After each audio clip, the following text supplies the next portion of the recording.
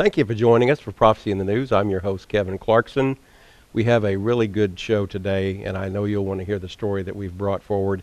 We're following up on an earlier broadcast we did about the Oklahoma City bombing. Just to remind those of you who maybe are not familiar with that, it's before your time or you just don't remember the details. It happened right here in Oklahoma City. That's where Prophecy in the News is headquartered and broadcast from. It happened on April 19th, 1995, a Wednesday morning. I still remember that day myself. I was pastoring across our state in another city, but how well we remember the shocking news. And I grew up in Oklahoma City, so I had a lot of concern about people that I knew here. In an earlier program, we had Chris Emery with us. He is the producer of 3 Christian documentaries. One is called A Noble Lie, specifically about the Oklahoma City bombing. And in that documentary, he brings forward the evidence and the reasons for believing that the government has been less than forthright in what they've told us about the cause. We've already discussed the fact that beyond the 2 suspects who were known, there were another 12 to 18 people that could have been involved, that there seems to be signs of a more sophisticated operation than just a truck full of fertilizer blowing up as planned. And so today we're bringing forward a very special guest. She's been interviewed over 580 times on international, national, and local media with her story. This is a very real personal story for her because she lost loved ones in this bombing, and she had questions that she couldn't seem to get right and answer in her own mind. She also has an epic story of the Lord's power to forgive, and I hope to bring all of that to you in these next few moments. So I hope you'll stay right there with us. And let me begin by reintroducing Chris Emery. Chris, just to say hello again. Thank you for having me back. You also did Shadow Ring and State of Mind, and those are some great documentaries about globalism and our economy and kind of how they try to manipulate the public opinion. Mm-hmm. But all of those kind of spun off this original singular project. That's correct. Raised your interest when you lived in Oklahoma City for several years, and you just found that all the pieces weren't adding up. And just to revisit that for a moment, and then we'll get to Janey. Yes, the movie is basically an academic approach to the unanswered questions about the bombing, based on solid documentation, evidence, blueprints, video, testimony, photographs, video footage taken from the Oklahoma County Sheriff's Department. Over 8.5 years of work encapsulated, and we're very proud to have been given awards for the film. 2-hour documentary? Coming in at 2 hours, 8 seconds. Well, I know you spoke to a lot of law enforcement, government agents, even people in the judicial area when you made this documentary. But one of your real interesting pieces came from the woman we're going to interview, Janey. Janey Coverdale, we want to say hello. Welcome to you. Hi, thank you. You're a Virginian and a proud Virginian, but you lived in Oklahoma a long time. Yes. And you were touched by this. And maybe you could tell how you two met. It's quite a fascinating story. Janey, go ahead. I think you better do it because my brain isn't working too good. Just in a nutshell, back in March of 2004 was the start of the Terry Nichols state trial. Terry He was one of the two suspects perpetrators brought forward. Correct, on the official narrative. In the official narrative. He and Timothy McVeigh. That's correct. Terry had already been tried and convicted on 8 counts of manslaughter for the 8 federal employees in the bombing.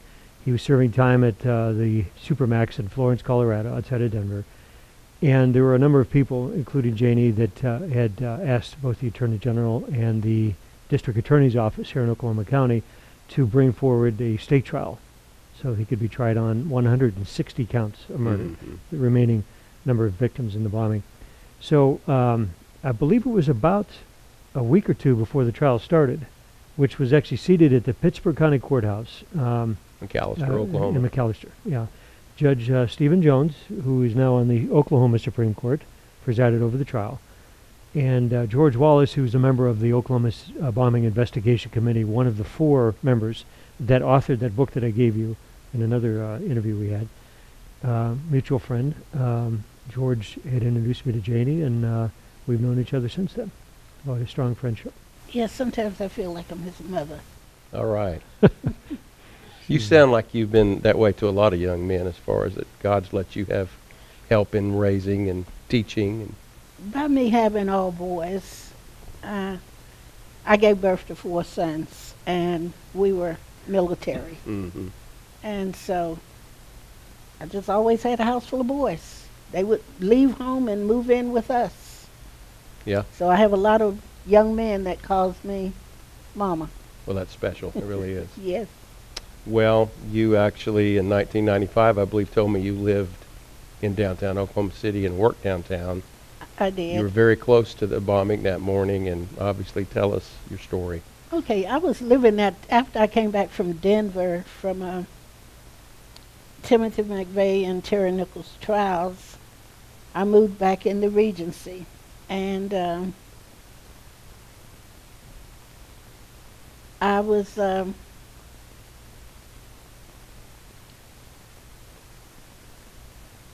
I was working at the City Hall. Let me back up some. I had custody of Aaron and Elijah, Mm-hmm. and so These are your grandsons. they were my grandsons. They were my third son's children, Mm-hmm. and I had put them in a daycare center in the federal building because it was so convenient for me to drop them off at the daycare center and walk home to work because I worked at City Hall. Right. And that Wednesday morning, for some reason, I started to stay home. I got up late and I didn't want to go to work, but I had stayed off. I had taken that Monday off, so I decided I needed to go to work that Wednesday. So I dropped the boys off at the daycare center and I went on to work. And hadn't been there very long when I heard the explosion. And I didn't know what it was. I was walking down the hallway. I was on a medication that I had to take with food. So I had gone down and gotten croissant and was walking down the hallway, and I heard the explosion. And I didn't know what it was, and all of a sudden I heard somebody say, "We need to vacate the building." Mm. And when I ran outside and looked up the street, I saw a lot of smoke. Well, I thought it was the Regency was on fire again because it had been on fire a few years before then. And I remember asking, "Is it the Regency?" And this voice in the back of me said, "No, it's the federal building." And I said, "I gotta go." I left the boys there this morning.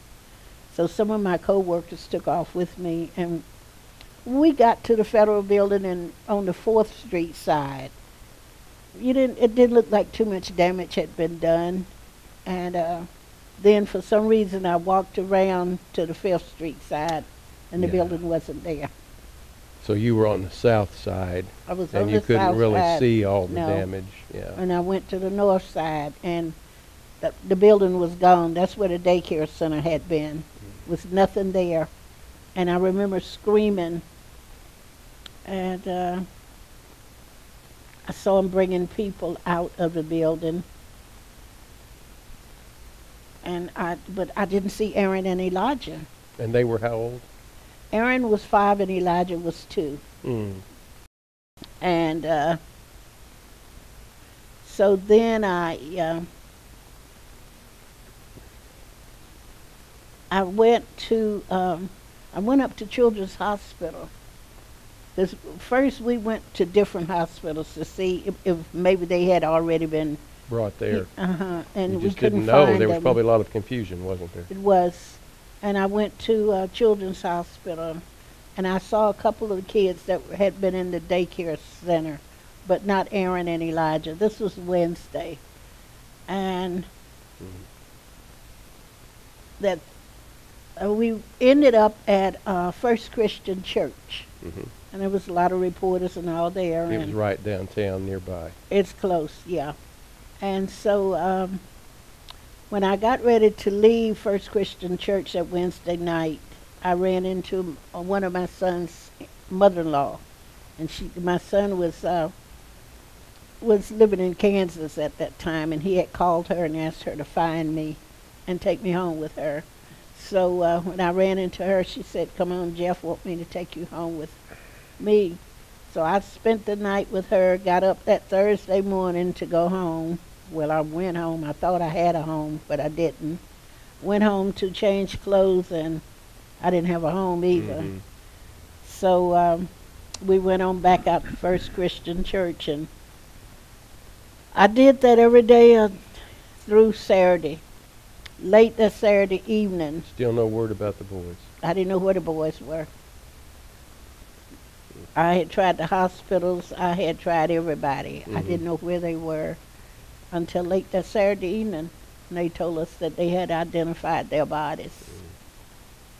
And things just haven't been the same since then. No, they couldn't be. I lived in a motel room for 6 months, but I was still asking questions. You know, things weren't making sense. What was leading you to think that things weren't adding up? Well, they kept saying that Timothy McVeigh had blown up the federal building. At first they said Timothy McVeigh and Terry Nichols, but Mhm. then I found out Terry Nichols wasn't even in Oklahoma that day. Mm. He didn't come here. And I couldn't see Timothy McVeigh doing all of that damage himself. Mhm. And so I just kept asking questions. I wanted to know what happened. Who were you taking your questions to? Did Anybody that came that I could ask. I saw FBI agents. Mm-hmm.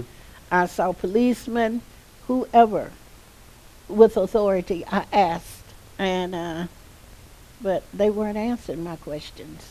Nobody could tell me why that building was blown up. So, like I said, I lived at the Regency. So I went at the Regency. There was a convenience store on the first floor, and I went in there one morning. I was talking to Danny Wilkerson. If I may interject real quick, Sure, as we sure. highlight in the film, the Regency is literally less than a block to the west and across the street from where the Mirror Building stood. Right. So it sustained an enormous amount of damage because of the concussion blast. So from, close, right. Yeah. And again, the detonation experts, playing off our earlier interview, one of the experts said there's no way that No. that truck could have done that amount of damage. No. So you've got questions, and you're trying to understand, and nobody's giving you an answer. And No, they weren't giving me any answers, and I was talking to other people that had seen things, and what they saw wasn't what we were told. Mm. Like I said, I went to the Regency, and Danny Wilkerson owned the convenience store, and he said Timothy McVeigh was here that Wednesday morning, and I said he was. He said yeah. He said he came in and he bought 2 Cokes and a pack of Marlboro cigarettes. Mm. Well, I had heard that Tim didn't smoke, so why was he buying cigarettes? Mm-hmm. And I asked Danny, I said, where was the Ryder truck parked? He said, right here in front of the door. I said, was there anybody else in the truck? He said, yeah. There was another man in the truck. Well, nobody told us that either. Mm-hmm. And he said that he and Tim talked for a while, and he got busy in the store. When he looked up again, the truck was gone. Truck came back and parked across the street. We've seen videos of that. Truck was parked across the street, and Tim got out of the truck Right. and went around to the back of the truck. But that second person wasn't in the truck then. Mm. Okay. Another question I had, because they kept saying that Tim left that yellow Mercury parked across the street in that way over in that parking lot. Well, when I got up to the building that Wednesday morning, all those cars were on fire. Mm. So I was wondering now, how did Tim's car didn't burn up? When the rest of them were burning up. They were on fire when I got there. And so what we figured is that Tim went up, dropped that person off. That person went in that parking lot and drove that car out of the parking lot before The bomb went off. the bomb went off. And when I approached some agents about that. They looked at me like I was crazy. Nobody would listen. Nobody would tell me the truth. And I wanted to know who killed those kids. I knew 15 of those children that died that day. It's a lot of children. Yeah. And I wanted to know who killed them. Absolutely. And like I said, Terry Nichols didn't come to Oklahoma City that day. So we know he didn't blow up the building. Well, let me just take your piece here and direct it to Chris a minute and say, when you met and you heard that, how did that fit or comport with what you were already finding out?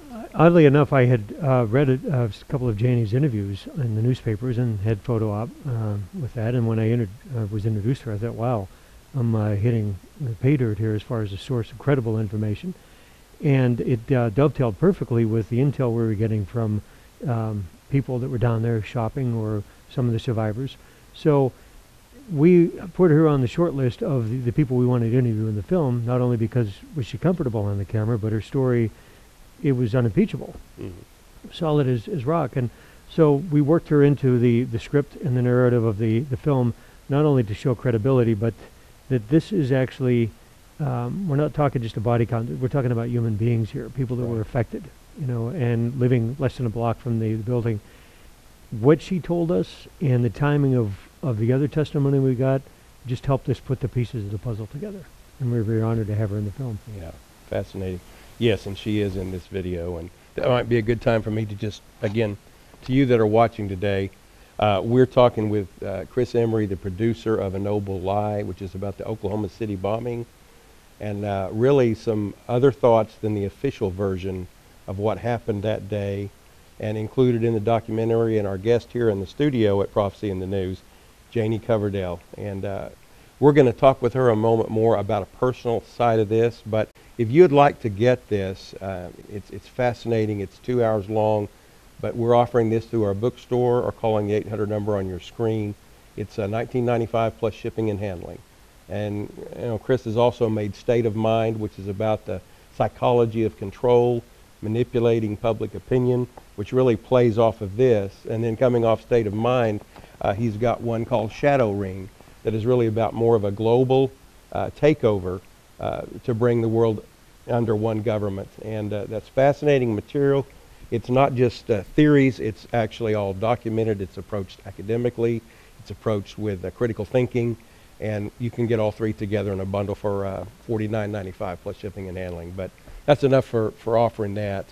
I'd like to come, if I may, Janey, to the fact that when you two met, you were traveling all the way to Denver for Terry Nichols' trial. And why did you do that? I attended Tim's trial and Terry Nichols' trial. You went to Tim's as well? Yes. And what I did was I went to Denver to Tim's trial.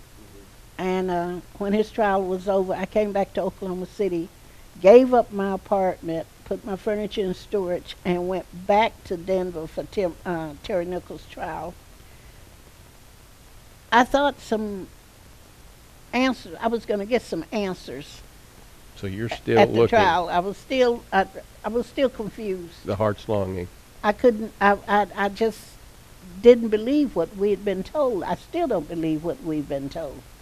And I thought maybe I could get my answers there. And that's why I went. And some nice man in Boston had seen me on TV. Mm-hmm. And I went to a hearing here at the federal courthouse. And this reporter came up to me and said, Janey, here's a man's name and phone number. He wants you to call him. So I called him. He paid all of my expenses. Wow. Every time I went to Denver, when he found out there was a hearing in Denver, he'd call me and say, I hear that they're having a hearing in Denver. And I'd say, yeah. And he'd ask me, do you want to go? And I'd say, yeah, I'd love to go. How much money do you need? Finally, I said, now, you don't ask women how much money they need. because they just don't print that amount. I was going to say, that's a bottomless pit. See, That's a black hole. you just send me whatever you want to send me. Yes, ma'am. But anyway, I have never met this man. I talked to him over the phone, but never met him. Wow. But he paid my expenses. That's why I was able to go back and forth. A kind benefactor and a blessing. You know, God has a way of getting things to our lives sometimes. Yes, right. God bless that man. And believe it or not, I sat with Terry Nichols' mother Mm-hmm. in Denver in the courtroom, and I felt so sorry for that lady. Mm. You know, that was her son, Yes. and she was there, and nobody wanted to have anything to do with her. And I admired her because she's a strong lady to sit in that courtroom almost by herself for her son's trial. Mm-hmm.